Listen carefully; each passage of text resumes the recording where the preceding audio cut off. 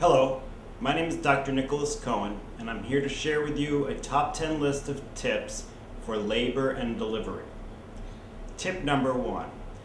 When your delivery is coming up, I recommend that you attend a childbirth class. These often occur over several weeks, and they give you the opportunity to meet with other pregnant women, to share stories, obtain knowledge about pregnancy, labor, and birth, talk about your fears and concerns, and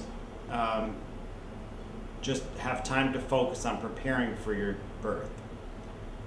Tip number 2 is I recommend that you attend a breastfeeding class before you deliver, especially if you're going to be a first-time mom.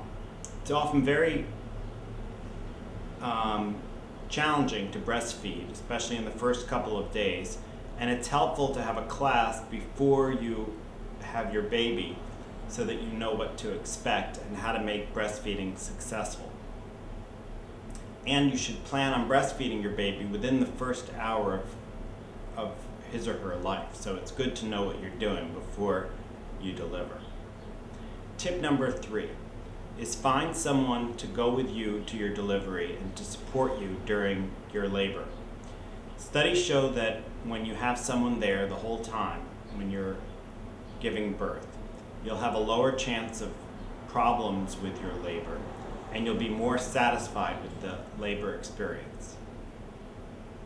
Tip number 4 is make sure you do what you can to prevent preterm labor. Preterm labor is labor that occurs before 37 weeks.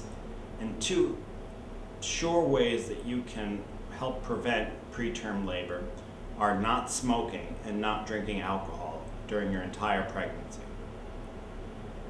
Tip number 5, make sure going into your labor that all of your labs have been sent, and you can check with your doctor about these things. For sure, by 28 weeks, your doctor should have checked, or your midwife should check your hemoglobin and your RH, your rhesus blood type, and do an antibody screen. Other important tests that the hospital you go to will need to know about you are HIV tests, hepatitis B tests, and a vaginal and rectal swab for GBS, which is Group B strep, which is done between 35 and 37 weeks. These are critical labs wherever you go for your delivery, and can be done before you actually get there. Should be done before you actually go into labor. Tip number 6 is a pain management plan. How you want to address pain during your delivery is up to you 100%, and it's something you can think about and discuss before you actually go into labor. The most common and popular and effective options are both involve medicine and other ways without medicine. Some of the effective non-pharmacologic ways to address pain are standing and walking around. This can decrease the amount of pain you have during the early part of your labor. You can also ask your partner to massage you. A lower back massage, hand massage, feet massage, all are helpful and been shown to reduce pain during labor. And breathing and relaxation techniques are things you can learn during your childbirth class that have also been effective in helping women deal with their pain. Pharmacologic options, which can be discussed with your doctor, are most popular is the epidural for pain relief. And there are other oral and IV medications that are options for you. Tip number 7 is know when to come in.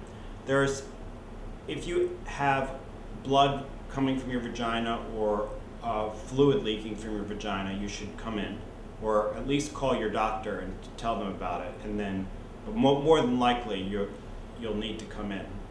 And if your contractions are occurring about every 5 minutes for over an hour, despite lying down. Tip number 8, when you do start having signs of labor, it's important to stop eating solid foods and not to eat solid foods during your labor and delivery.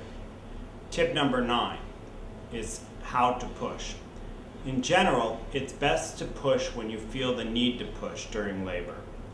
Your doctor or midwife may coach you when to push if for example, your epidural anesthesia prevents you from feeling the urge to push. And tip number 10, believe in yourself. Childbirth and delivery is a great time, it's a great and challenging time, but some of these tips I hope will help you with this process and make the experience more enjoyable. Thank you very much for listening, and have a great day.